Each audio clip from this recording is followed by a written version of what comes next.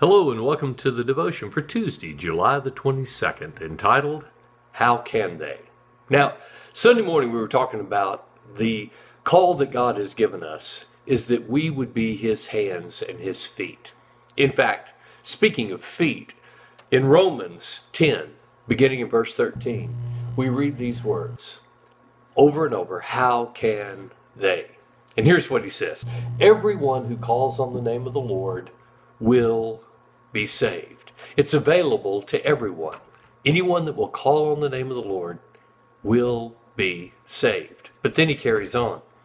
But how then can they call on the one that they have not believed in?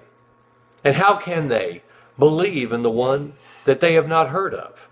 And how can they hear unless someone come and speak to them? And how can someone speak to them unless they are sent?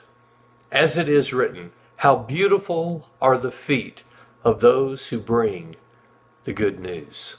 Again, how can they hear? How can they believe? How can they know this truth unless someone are those hands and feet?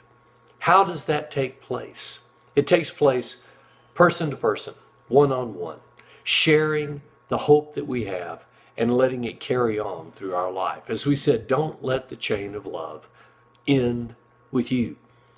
If you have been touched by the presence of the Lord, if you've been healed, if you've been made whole, if you've been changed, you have a story to tell.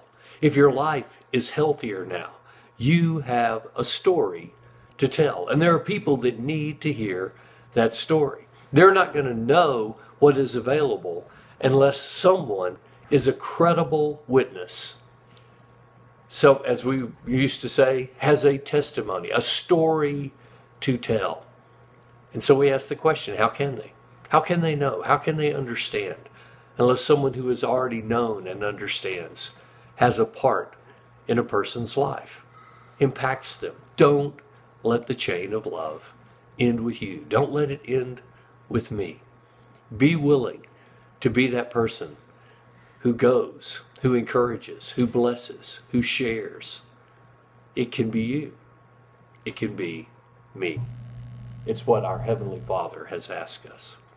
So let's pray. Father, we know that you are sovereign and you watch over everything that goes on. But Lord, you said that we are to be your hands and feet. You said how beautiful are the feet of those that bring good news, because they bring that hope, they bring that story, that truth. And Lord, you've asked every one of us to be one of those individuals that brings that life, that brings that hope, that brings that truth. Lord, give us the ability to see that we have a story to tell, that we have a testimony, a life-changing event that has shaped who we are. And all we have to do is just share with others that truth.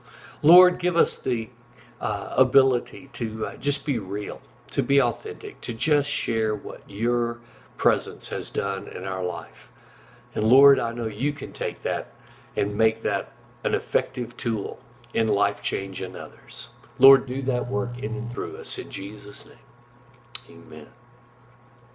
Go, because how can they unless we share what God has done for us? Let your light so shine, Scripture says, that people will see and recognize your Father in heaven. And I'll see you tomorrow.